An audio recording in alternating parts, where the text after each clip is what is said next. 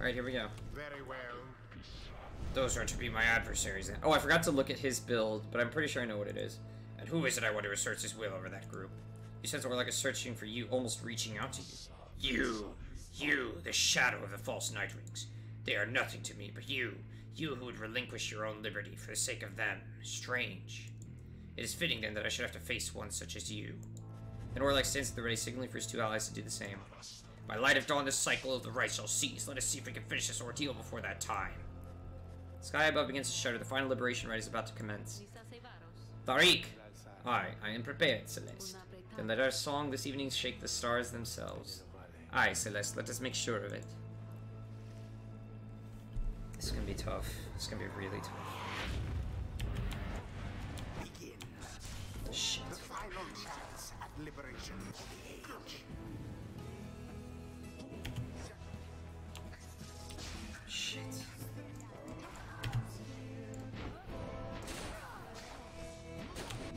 Shit! Wait, I'm dead? Damn! You wear the raiments once again. I could not simply stand by and do nothing, Orlek. Yet that is what you did when last we stood together on this blasted mountain. I fell, you simply stood. Orlek, what shall it take for you to be convinced I took no part in your betrayal? Orlek seems to consider the question, but only for a moment. Give me my damn freedom, let me prevail, here and now. Would you promise to uphold our plan, to bring about a better commonwealth? No, I make no promises, I owe you nothing. Then I am sorry, Orlek, my love of country comes before all else. More than your freedom and our friendship is at stake. Your luck be damned, Volfred, let us stand as adversaries then. Okay, I got it, finally.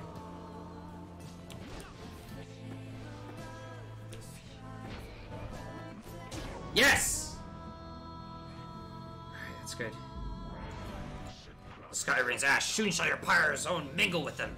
Just then the skies begin to rain down fire, the final throes of the cycle of the rice, and the ending of the age.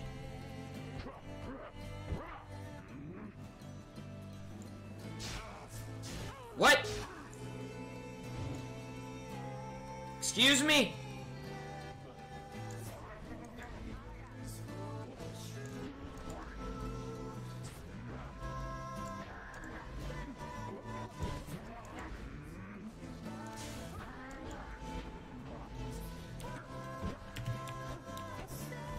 Damn it. Whoa, dude! Whoa!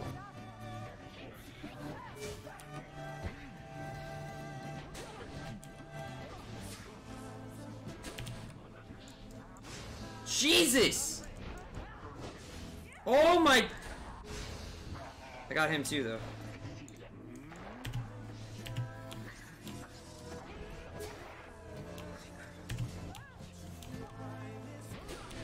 Oh my god, they're fast.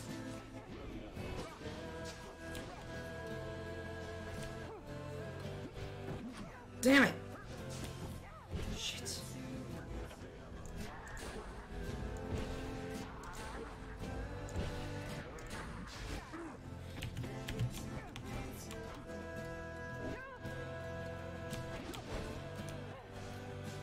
Yes!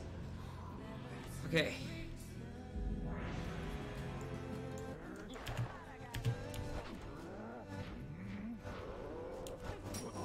Now then. What?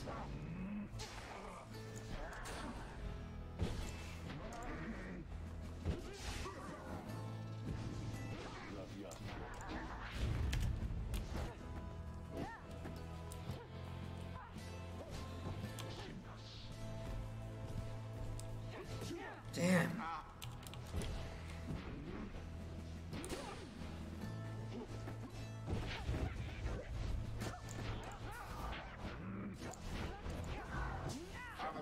Damn it! Did they throw it in? Ah! They're so good, dude! It's terrifying.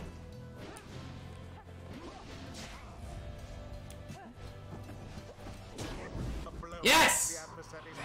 Unfortunately, she didn't get the bonus.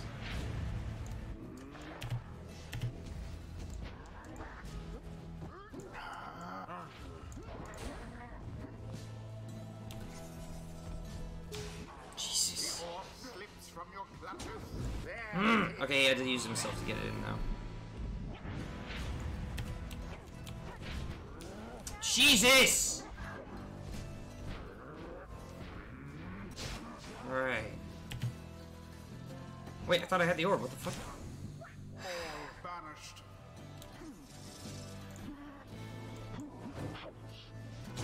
Flung with Got it in. considerable precision. Good, good, good. So the false Nightwings bear their fangs at last. But that cannot be your finest effort. You think you deserve your freedom more than I? Then fight for it, damn you! How he has changed, that warlock. Grown old. Jesus, dude, I can't... All these many years. Stop! Holy crap! So aggressive.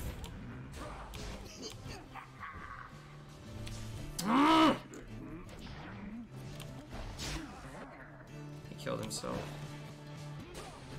Oh my... Jesus, dude! Oh my god, that fucking human is so aggressive! Like, I can't stop him. All of you, you shall rot here. You shall rot as I have after all these years, you false knights who have denied me once again my rightful liberty. You who denied that liberty to all the triumvirates you face and vanquish under the guise of the traditions of those blasted scribes. Come, let us continue with this glorious affair. Holy crap, it's so hard just to get the orb. No, no, no, no. Oh my god. And, okay. No, fucking...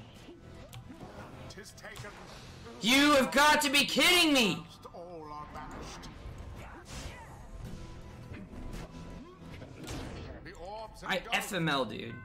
FML, like, really. This is really infuriating. Pyre shall soon be ashes on the ground.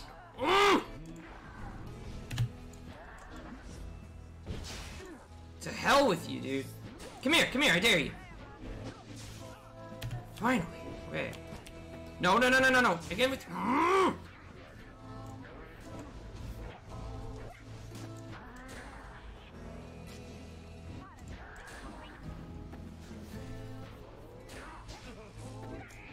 No, no, no, no, no, no.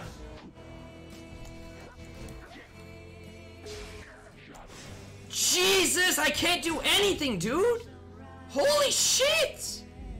I literally can't do anything. Okay.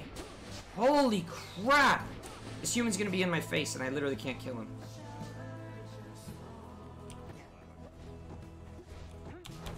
Finally! Oh my god, finally!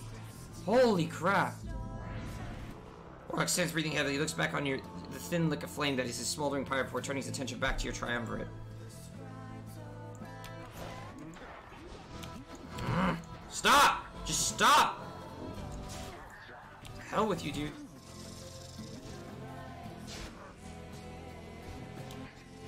That imp is broken. Look how fast he is, dude! Okay, he kind of killed himself.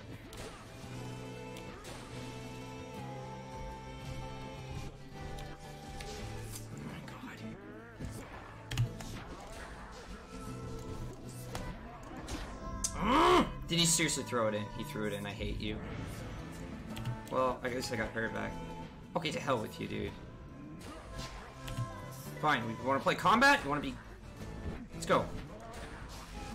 Get it.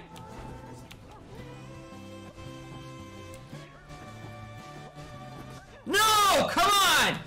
Oh, the tease!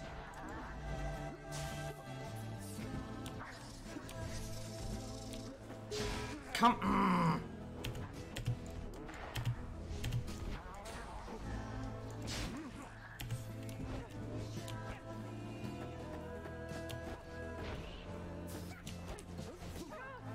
Come on!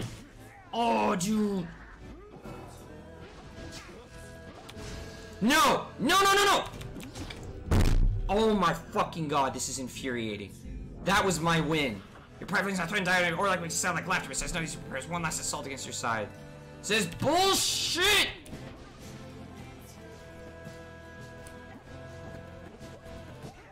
Come on, there's no way.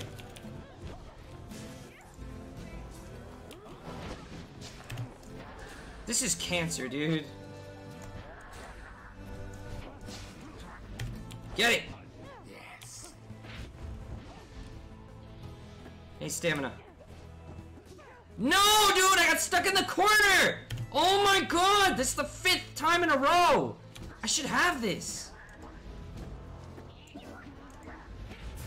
Be gone.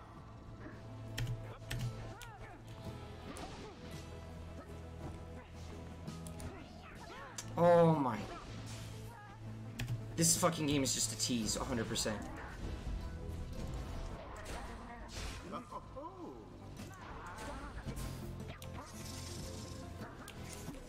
Fucking finally! Jesus! Oh, that was too scary. We did it. Nightwings proved their worth. Of their adversaries, the same cannot be said. God, dude. Thus ends the liberation rite. And thus, the scribes have chosen. Okay. You can quick run a bus since 305 and 310 goes to bus stop and it's 10 minutes away. Oh, okay. Praise the scribes, we've done it. The command for what you expect shall be the last time we see each other. Any moment now the Shimmer Pool shall engulf him. Any moment now he shall return to glory just and join his agents in the Commonwealth to help achieve the plan. Any moment now the cycle of the right shall end, until at least the dawn of a new age. Any moment now...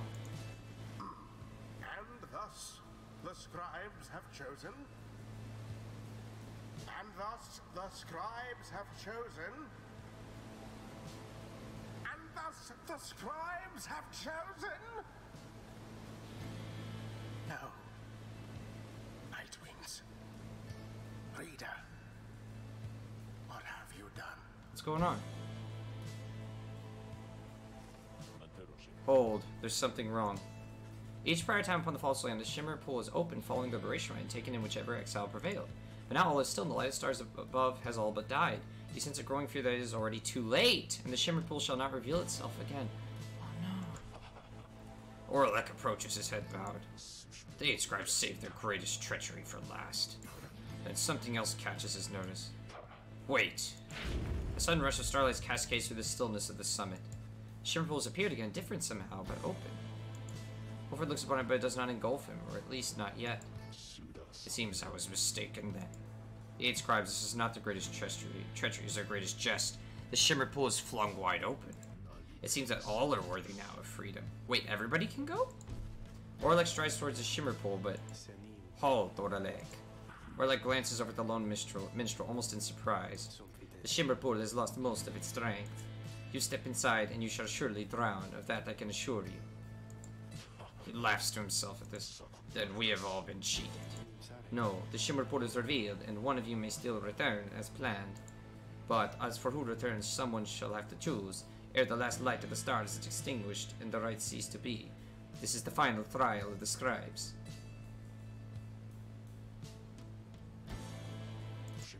The final trial of the scribes. Then our confrontation, the liberation rite, it all was meaningless?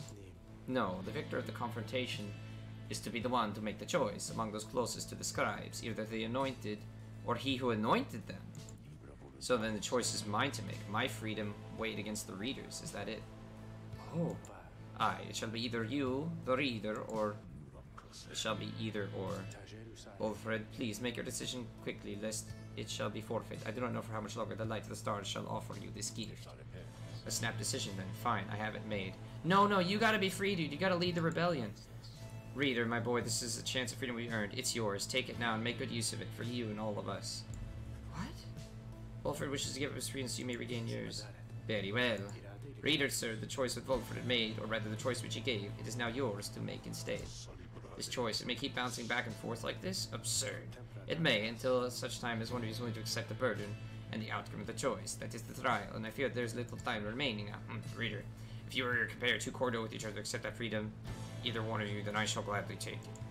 Freedom ought to be more than some flirtatious trifle to exchange. Reader, what is your will?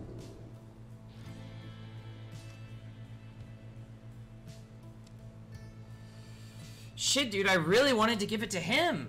I really wanted to give it to him, but I'm afraid if I give it back to him, then neither of us will get to go. The portal might close. I sure as hell am not choosing Orlek. To hell with that guy. I guess I have to claim it myself. Better one of us than none of us. But I really wanted it to be him. Alright, fine, I'll go. Reminds me that you have chosen to be free yourself. To be honest, I'm dead because I'm so tired. I see and understand. Then it is done. Wolfred looks to you this one last time, his heart filled with unspoken understanding. You turn to the lone minstrel for an instant, but another instant later, he's gone, he and everyone. All you feel is the coldness of the rush of water coursing all around you. Wolfred gave his freedom so you may yet have yours. I wanted him to be free, dude. Godspeed, reader. That's me? What is that? It's a star. No stars remain aloft. The cycle of the rites. It is finished. The Commonwealth. What shall become of it? What shall become of us? Nightwings. The opportunity to gain your freedom from the downside. Was it not enough?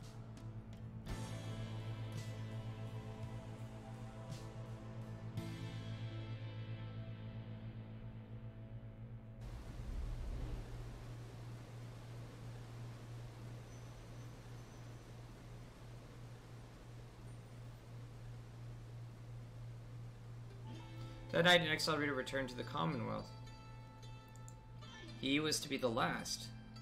The stars had faded, and the cycle of the rites had run its course. He found the Commonwealth in great upheaval.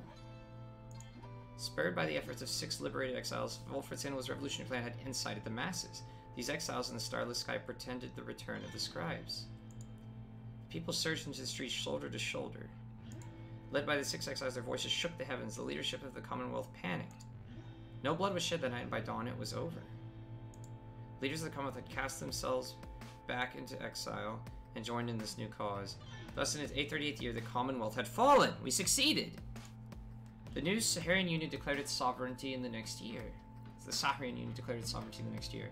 Among the changes its elected leaders ushered in, they vowed never to cast their people into exile, and they abolished the old Commonwealth decree forbidding literacy. Today, we still remember all of this. And we remember the exiles of the downside, whose deeds led to the dawning of our age, whether they returned or not.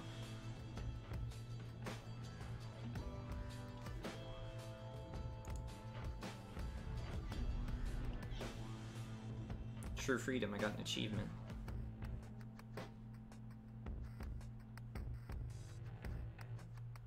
Can I interact with these?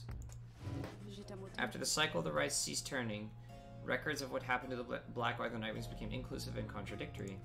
Some accounts suggest that the exiles of the Nightwings who remained in the downside continued to make use of the Black Wagon as their place of shelter and their means of travel. However, there's no record of what happened to the wagon's contents, such as the Book of Rites or the Beyonder Crystal, said to be haunted by the apparition Sandra the Unseeing. One possibility is that when the lone minstrel took his leave, he took the Beyonder Crystal with him, for he was thus obliged. By its line of reasoning, however, the Black Wagon cell should have been taken also. Others may be skeptical that the Beyonder Crystal ever existed, or rather that the visions that it was granted were anything other than the result of an act of imagination or a fever dream. The Bog Dwellers of the Southern Bog still offer another explanation, for they are familiar with binding enchantments. There existed such an object which the Sister of the Arch had been expelled for more than 800 years. The enchantment could have expired along with the light of the stars. What this would have meant for Sandra and the Beyonders is difficult to say for certain, other than that it may have meant that they were finally released. Nevertheless, the fates of Sandra and the Beyonder Crystal remain unknown. Yet those exiles of the Nightwings who claim to have seen this apparition all spoke of her with degrees of reverence or perhaps a little fear. Oh wait, I only got to interact with one? Can you believe this, reader? Honestly. Sandra's appeared before you, as well as you can see. They are so far from the mark with all this nonsense. I am wont to laugh. In fact, here goes. She laughs. She's referring to the account of her. You sense she does not care for it.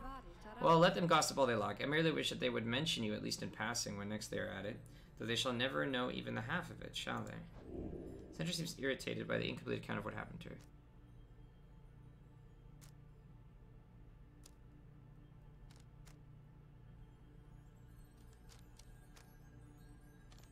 Humor her. Yes, Sandra, the real joy between you would perhaps make too lascivious a tale to be told in such a format. She makes a bemused sound at this. Perhaps that story ought to get out then, to think that they would go through all the trouble to make literacy acceptable once again, only to print such drivel. Anyway, let us keep going with the reader. We know the truth of it. That is what matters. She faces the Beyonder Crystal for now, and you tuck it away safe. I have to interact with all these? Okay, well, Let's go in order of the people I released. So what happened with Jodariel? After her liberation, Jodariel soon became an icon of the movement that led to the collapse of the Commonwealth and the rise of the Saharian Union. Her horns and stern countenance inspired the people to believe she was solely a Mer. Reborn, she became a great if reluctant leader. In the uncertain times that followed, Jodariel's seasoned expertise often came into play both in matters of security and of state. For instance, she conscripted and trained a team of volunteers in public safety. The community did not know what to make of such a cordial bunch at first, but soon came to value their service. They have stood for the people ever since, and we celebrate their founding day each year. She remained close with Hedwyn all through this experience, and they supported each other through their struggles many, many times. She kept an eye on May, who nonetheless demonstrated a surprising knack to get by on her own, though Jodariel was always willing to provide some assistance, just in case. She continued training on her own, a regimen that grew stricter with each passing year. There were those who sought to train with her, and she sometimes obliged. There remained one other constant in her life. She would always remember her days among the Nightwings, and with fondness, for the most part. That's sweet. Hedwyn. After his liberation, Hedwyn was instrumental in the events leading to the fall of the Commonwealth, and was vital to the outcome of the plan. The peaceful outcome of the scribe's return was attributed to several key factors. One of them was the underlying ambition of the plan itself. Another was Hedwyn's visibility among the people in the streets. Identified to be a liberated exile, he was believed to be Golgothanian reborn. More importantly, however, was that one of the winged harps of the High Wing remnants accompanied him. She was later identified as Fikani Shane. Oh, that's the one you wanted to come back to. Their bond was symbolic of what was at stake that night and proved vital to the peace that followed. In all his days as a leader in the Saharian Union, Hedwyn oft confided in his friend Jodariel. Despite her intense manner, there was no one whom he trusted more in times when circumspection was required. Hedwyn would often think back about the vow he made at the beginning of his quest for freedom. Although he cherished all the friendships he made, he had pledged Jodariel, Rookie Greentail, and the Reader of the Nightwings that they might all be free again together. His promise had come to pass, though he always knew that this was not his own doing. He was always deeply grateful to the other three, his closest friends. While the others who stood with the Nightwings were not all able to remain in contact thus, Hedwyn thought of each of them often, and so in turn did they all think of him. Rookie. After Rookie Greentail earned back his freedom, he returned to a lavish welcome ceremony in the Commonwealth, as was the tendency for liberated exiles. It was everything he could have hoped for, and soon he was well off, surrounded by luxury and choosing between various exciting opportunities. However, he must have given in to his better judgment, as he did end up siding with Wolfred Sandalwood's revolutionary forces, as he promised. On the night of the scribe's return, Greentail was there with the others, inspiring the masses. He never looked prouder, the very image of Jomir Many-Mane himself. When dawn finally came and it became clear to the Commonwealth that everybody knew would be no more, he realized many new opportunities awaited. He began quite a lucrative career for himself, manufacturing and selling replica merchandise inspired by the downside. His main struggle was to meet demand. An aspect of his conscience cautioned him against making light of such a thing. The money was too good, and soon his family was as well off as he always said. He also kept in close touch with Gilman, ever the perfect practice partner. They would train together often, taking care to stay in tip-top shape as much as possible throughout the years. Greentail always did his best to keep in touch with all his many friends, and he knew that he owed his fortunes to them. He made a special point of staying close to the group of friends he came to know so well during his time with the Nightwings, wherever they were. They shared a special understanding that put even Greentail at a loss for words sometimes. May.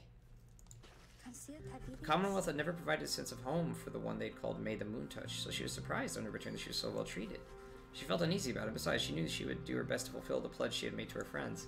Even she could not have expected the impact she would have on the events that followed, which gave rise to the Saharian Union. Despite not fitting the image of any of the 8 scribes, May nonetheless stood out alongside the others amid the teeming masses on the night of the scribe's returns. She spoke of the scribe with such conviction and sincerity that the crowd was very moved. After the fall of the Commonwealth, there was a renewed interest in the legend of the 8 scribes and many new interpretations of their histories and teachings. May found herself at the center of all this. Her way of speaking continued to compel a growing audience. She swayed many people from their astralist beliefs.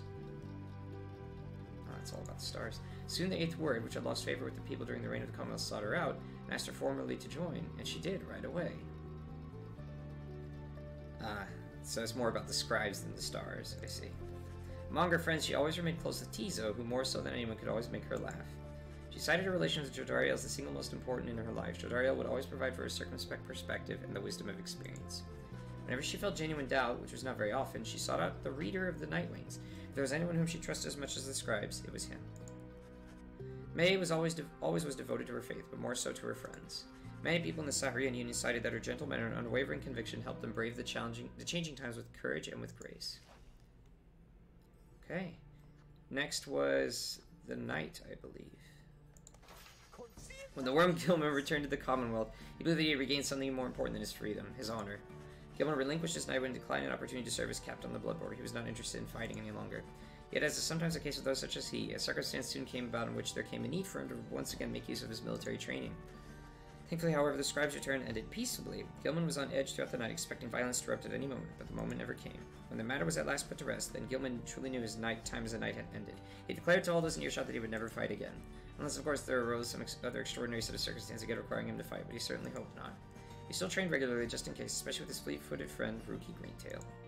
He was always grateful for the counsel of the reader, and would regale him over and over about the time they squashed the spawn of unfathomed plurns. By that point, he had long forgotten about his days under the leadership of Sir Deluge, his former commander. Breaking free of his abusive leadership was his first step towards gaining a bit of self-respect. Gilman never did return to his homeland of the Sea Dominion. He was content to lead a monastic life on a small residence in the hills. He was just high up enough to make him keep striving to conquer his fear of heights. Other than that, an intense daily training regimen and the occasional visit from an old companion was more than enough to keep him optimistic and engaged. He knew by then that honor was not something to be won, but a contract with oneself to be renewed each day. Tizo. The imp called Tizo was the first of his kind to achieve liberty through the rites. While he was not the only imp trained in the ways of the scribes, imps are native to the downside, thus care not for traveling abroad. This made them useful to triumvirates. Yet Tizo had a different calling, and the Nightwings believed that he too could play a key part in Volfred Sandalwood's plan. During the night of Scribe's return, he stood out to the populace as something of a miracle. They had only heard of downside imps before, from legends of Howl the Swallow. Afterwards, he became something of an icon, representing both the fall of the Commonwealth and the beginning of a new era. He would visit his friend May at every opportunity. She was among the few who could consistently interpret what he meant, and they were always close since first they met. Wilfred Sandalwood would sometimes send him little gifts, all the way from the downside. Despite the insurmountable distance between them, the friendship proved more than resilient. Yavan chirped about the reader of the Nightwings, with whom he built quite a rapport. The reader understood him perhaps better than anyone. And Tizo would often express wistful gratitude for all his time conducting the rites alongside the Nightwings, who made such sacrifices for him. Other than that, Tizo was diligent about his role as something of a living artifact, and helped interpret for the messenger imps that relayed news to and from the downside. Despite having gained significant celebrity, he never let it go to his head, although he did take full advantage of his access to the Saharian Union's fishing industry. It's funny. Now, what about the ones we didn't free? Volfred. When the cycle of the rites ceased turning, Volfred Sandalwood turned toward the starless sky and closed his eyes and prayed. It was all he could do at that stage of his plan. He aspired to assemble with liberated exiles representing each of the 8 largest ethnic groups composing the population of the Commonwealth. They would stand together as a vision at the 8 scribes' return, inspiring the masses to embrace an older set of values from before the Commonwealth had tightened its grip. With the rites ending sooner than expected, this ideal scenario became impossible. Sandalwood's own freedom, for instance, was now forfeit, yet the plan did have contingencies. Fortunately, most of those contingencies did not prove necessary. Word reached him that on the night of Scribe's return, his fellow liberated Nightwings stood together and their voices echoed through the streets. These former exiles who ought to have disappeared into the ranks of the Commonwealth's own leadership now stood united with its people, who poured from their homes in solidarity. It was imperative to Sandalwood that the stand against the Commonwealth be peaceful in its nature. An overwhelming show of popular support would be more than enough. Ensuring this was his priority, and in the end, the result was self-evident. The plan's goal had been achieved. Sandalwood kept busy after that as much as possible, providing counsel from afar to those who would be at the forefront of the birth of the Saharian Union. Of course, being strained in the downside meant that there was only so much he could do. Resting assured that the future of the nation was in capable hands, he turned his attention to the remaining exiles of the downside. They might never return to that new nation, but at least they could experience his triumphs and his struggles in some vicarious way. So he took to his old work, writing and printing. As literacy began to spread again throughout the Saharian Union, so too did exiles of the downside take to it. For his part, Sandalwood helped to teach as many as he could. More than that, he provided the material to read, a semi-annual report about his latest events both in the Saharian Union and the downside. This periodical gave many exiles something to look forward to. He enjoyed exchanging letters with the reader of the Nightwings, who kept him well abreast of how their other comrades in the fledgling nation fared. As Wilfred Sandalwood gained more fame throughout the land for all his sacrifices and his contributions, he said they remained steadfast about 2 things. The first was that the cause itself ought to remain in focus, the freedom that the people had achieved. It was a gift to be cherished, a set of values that needed to be nurtured. The second point he made was that he himself had little to do with the outcome. He would often praise the exiles of the Nightwings who had stood with him, each in turn by name. He never forgot any of them. One day, to commemorate his birthday, the people of the Saharian Union unveiled a monument depicting him and the Nightwings as imagined in their prime. While Sandalwood did not learn of it until much later, it said he was moved to tears then by the gesture. It has since ensured that those of us with memories more fallible than that of Sandalwood likewise remember the achievements of his fellow former exiles in our cause. Aw, that's so nice. You know, when you put it that way, it makes it sound like it was actually good that he was left behind. Because he now leads the people, he leads the exiles. I mean, it's sad. He deserved freedom. Like, he fought for this. He deserved it more than anyone else. But at the same time, he's making life so much better for the exiles back in the exile place. I mean, if not for him, it would stay that literal hellhole for eternity for everyone else. But thanks to him, they might actually have a decent life down there. So you know what? Okay, I feel better about that decision then. Alright, what about you? Several exiles of the Nightwings cared more for the plan of Sandalwood than to return home from the downside. The crone called Big Bertrude was a prime example. Yeah, and that's why I wanted her to stick around, I figured. She had found a suitable environment to live within the dismal region known as Flagging Hands. There she had built up a thriving place of business known to many exiles in the land. With the rites having ended, she returned to her preoccupations, working away almost as though nothing had happened. When one gets to be more than 400 years of age, perhaps then even monumental events such as the culmination of the rites or the collapse of the Commonwealth are seen as trifling matters. Much of her effort was doubtless due to the influence of Sandalwood, someone whom she had admired now for decades. He had made clear that he could not requite her feelings for him, but what could have been a hurtful dismissal led only to a deeper understanding between them. She maintained an unlikely kinship with the heart, Pamthethane, whom she had known during their time together on the Nightwings. They each had different strategies for dealing with life's day-to-day annoyances, a subject that they both found vital, if not fascinating, to no end. By and large, Bertrude kept focused on her work, whether casting small enchantments or imbuing talismans. The work brought her a sense of purpose, she would say. In the Commonwealth, such services were strictly forbidden, but on the downside, there was a real need for simple luxuries, which the competing slug market could not always provide. Thus did Big Bertrude continue to live up to her name, and the tales of her days with the Nightwings made her that much more the living legend. Cool. Pamitha, are you mad at me? After the rites ended, Pamthethane parted ways with the other Nightwings, stating that she needed time alone. The music changed. She reappeared sometime after the fall of the Commonwealth, although she expressed mild surprise at the news. She claimed to have no knowledge of what went on, including what role the Highwing remnants had in the events that reshaped the world on the other side. For her part, Pamela feigned little interest, making the point that they were stuck, and what happened elsewhere had little to do with them now. Someone with whom she kept in contact was the bog dweller called Big Bertrude. They would discuss all sorts of matters long into the night and sometimes hunt together too. One day while traveling to Black Basin, Pamela ran into her blood sister Tamitha for the first time since the conclusion of the rites. The reunion was not as amicable as Pamela might have hoped, and Tamitha, still resentful of their history together, turned violent. Pamela would later brush aside the incident, always had an injury to show for it. And from that point on, the blood sisters were back on speaking terms, at least for the most part. Oh god. She got attacked by her blood sister. Having long since felt as though she had no home to call her own, Pamela continued traveling about the downside. As the tempest swept across the land, changing its features, she found it a sublime beauty, and in the starless night she could see just fine. She said such travels tended to remind her of when she was younger and could fly unfettered. Aw, sounds like she had the worst of it. Poor thing. What about you? With the rise of Ontario, slug market's revenues fell precipitously, and Falcon Run was forced to liquidate his assets and close up shop. Yet, as is sometimes the case with those of an entrepreneurial leaning, this time of hardship led to an epiphany, or at least a sudden change of fortune. One day, Falcon Ron had a run-in with a messenger bearing news from the other side. Ron gave to it one of his remaining trinkets, which could not be sold. The following week, the messenger returned him bearing a tidy sum in wealth, in newly minted coinage from the Saharan Union. Falcon Ron cut a long-term deal with the messenger imp then and there. Though his trade remained a gray area from a legal standpoint in the Saharan Union, the newfound fame of the downside caused Falcon Ron's goods to explode in popularity. He later signed an elaborate agreement with Big Bertrude and found a distribution partner on the other side through Rookie Greentail. His own business had expanded. Especially in the Saharan Union, Falcon Ron's goods are still known for their superior quality, though he seems no liability for any side effects. Cool. I feel like I should save these two for last. Let's go for the people who didn't make it. So you're pissed at me, aren't you? After the final liberation rite, Lendl refused to believe that the rites had truly ended. He would sit through night after consecutive night, staring into the blackness of the sky, awaiting any kind of sign they might gain another chance of freedom. No such sign ever came. His fellow accusers started to express concern for him. Survival had become their top priority once liberty had slipped from their grasp. But Lendl dismissed them as weak fools. He insisted rather forcefully that any evening now, the stars would shine for him again and mark the way towards his inevitable freedom. He was, of course, mistaken. The others in his triumvirate were left with little choice but to abandon him. After that, the exile known as Lendl the Liar was never seen again. However, there have since been sightings of a bedraggled demon who wanders the downside and bears Lendl's cruel countenance, suggesting he yet lives. Oh god. What about you, doggo? I liked this guy, dude. He was nice. I felt bad for him. The dog. As the cycle of the rites drew to a close, it grew evident that a chance of freedom from the downside forever slipped from Dalbert and Almer Oldheart's grasp. Thus they and the exiles of the Fate returned to Jomir Valley. There they struggled to get by, as exiles of the downside tend to do. Sometime after the rites had ended, the Old Hearts at last heard the news that the Commonwealth had fallen. This was well after the fact, of course, but it brought old Dalbert great joy. Despite his forthright manner, he had no love for the nation that cast him down, along with his son. Dalbert Oldheart passed peacefully in his sleep before the next new moon. Oh, he died. In his final days, he implored his son to undertake a pilgrimage to the scribes. Almer never shared his father's view of the scribes, but respected Dalbert's wishes, and so, after a period of mourning, Almer began a new journey. Not a day went by that Albert Oldheart did not think about his father and give thanks to him and speak to him at morning and at night. Would that the stars yet shone, for surely Dalbert's would be there among them, smiling down at his son and watching over him and his kin. Aww. What about this piece of crap? This coward. All his life, Sir Deluge had fled from one danger only to find himself facing another.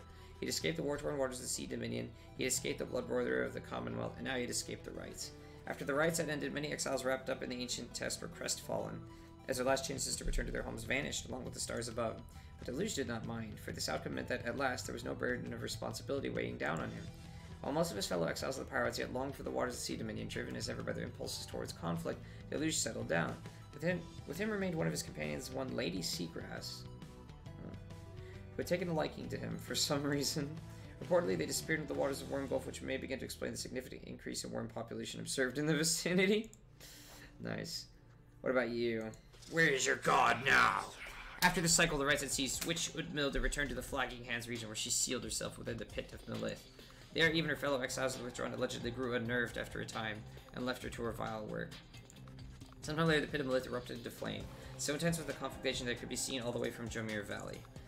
Arson was suspected, though the cause was never verified, and many bog dwellers in the region were forced to flee. A tempest blowing from the north finally quenched the flames. When at last the ashes settled and the grounds had cooled, the side of the fire was scarred beyond recognition, and no trace of Witch Udmilda could be found. As for the contents of the pit of Melith, which notably included a profane object thought to be the remains of Islak, all of it was gone as well. Back in the Saurian Union, Udmild's repeated threats of the return of Islak were thoroughly investigated. No credence was found to any of her claims. Yeah, so she burned herself trying to resurrect her god. Nice job. Oh, mating season for the worms. Yeah, exactly. Doggo!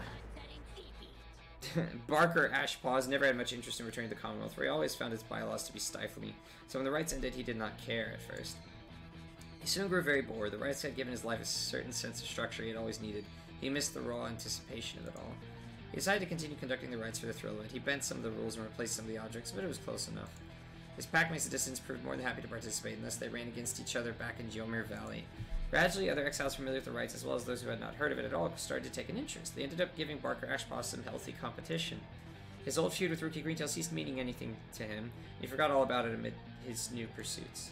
Ultimately, even Barker Ashpaws, who had led such a discretionless existence to that point, found something of a calling through the rites. Whether he took the rites less seriously than any other exile of his time or more was often debated by those who watched him work. So he was doing it just for fun. That's funny.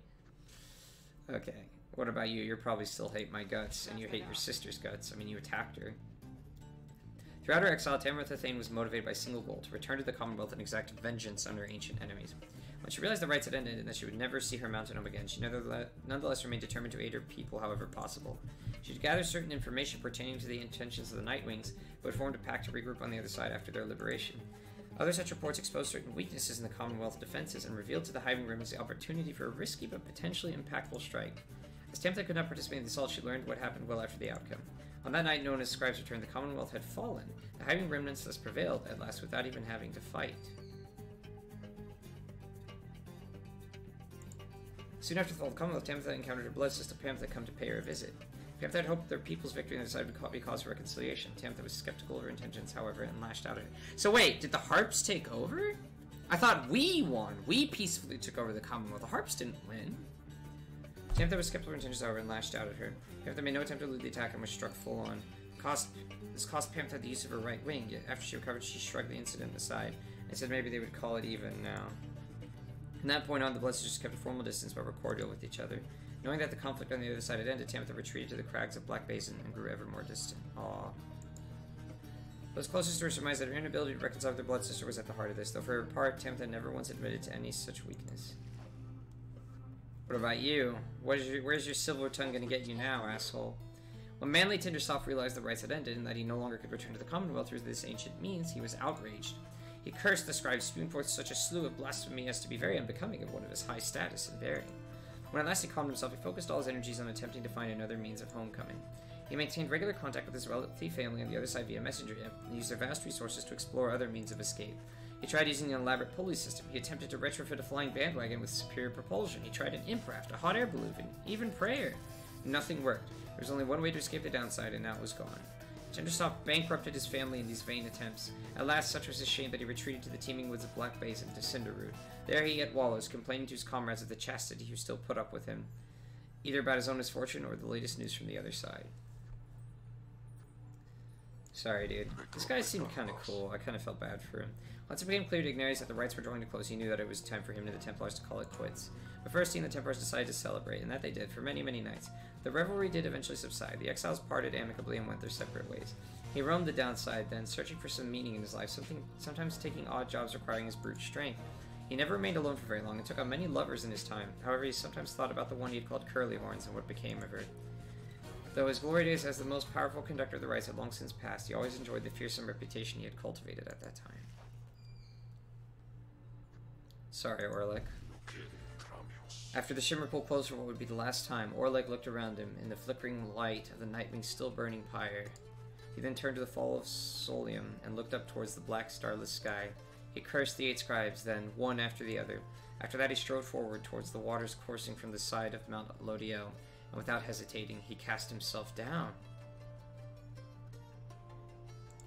Orlick's body was never recovered. He killed himself. The drop from Mount Lodiel does not appear survivable, though Orlick did survive it, once. That time, however, he was filled with fury, such was the betrayal he had suffered when his fellow exile claimed his rightful freedom. This time Orlick was filled with nothingness, and chose to leave the downside in the one way he still knew he could. The other Nightwings who were witness to this never forgot what they saw. Damn. It's just you two now. Who should I talk to first? I want to talk to my friend last, so let's talk to her first. Oh, it's both of them. After the cycle of the rites ceased turning, the lone minstrel bade the remaining Nightwings take the Black Wagon and seek their fortunes elsewhere in the downside. Their parting was heartfelt, but brief. He remained there at the summit of Mount Lodiel with Celeste, where the two of them would chronicle the final outcome of the cycle. Neither Tariq nor Celeste were ever seen again. We know all this now through song attributed to them. Some claim these songs originated in taverns of the Saharian Union and merely were imbued with the weight of folklore. However, exiles liberated from the downside corroborated each other's claims that having met this duo that presided over the liberation rites. Another folktale suggests these minstrels were heralds of the scribes. Having fulfilled their obligations, they departed the world we know and rejoined their patrons. One of their famous songs describes another simpler outcome, that the two gave up their duties to the rites in favor of a life that they could share together. In any case, they are likely to remain the subject of such verses and such songs, for it was they who watched over the rites and ushered in our times.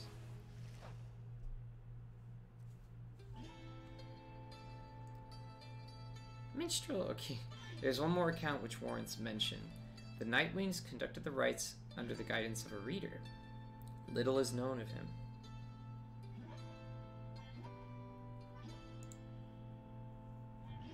However, some accounts of him begin to paint a picture.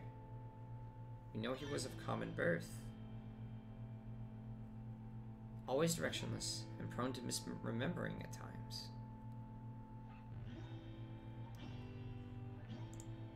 The journey to the downside left him close to death. It was then that the Nightwings found him. They brought him from the brink. He showed them the path. He pressed onward with the others.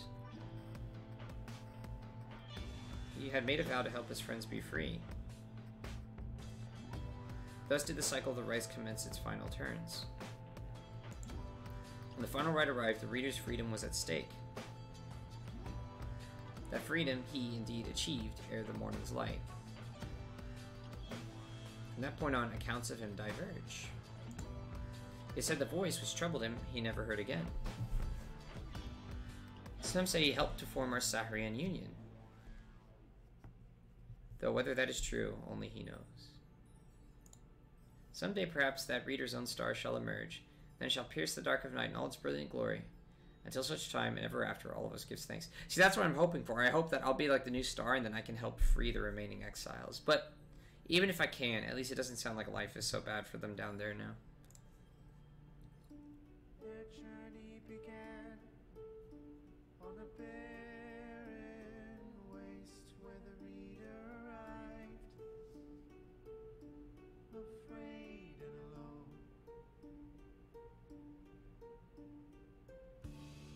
When he arrived, the book of rites awakened the Nightwings and ignited the flame.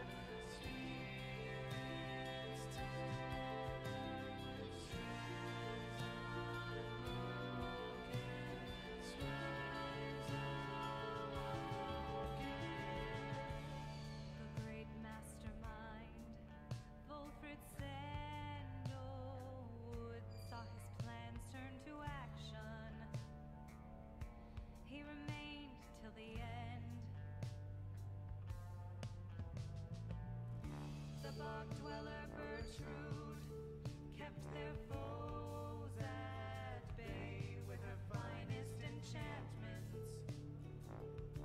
She remained till the end. The reader at last made the night wings whole and ascended to freedom. He has found his way home. They follow the stars, bound together, strands in a braid till the end. They follow the stars, bound together, strands in a braid till the end.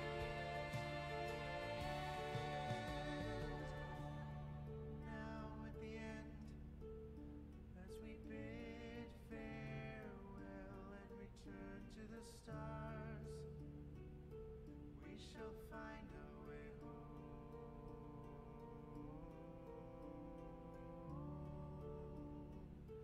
We shall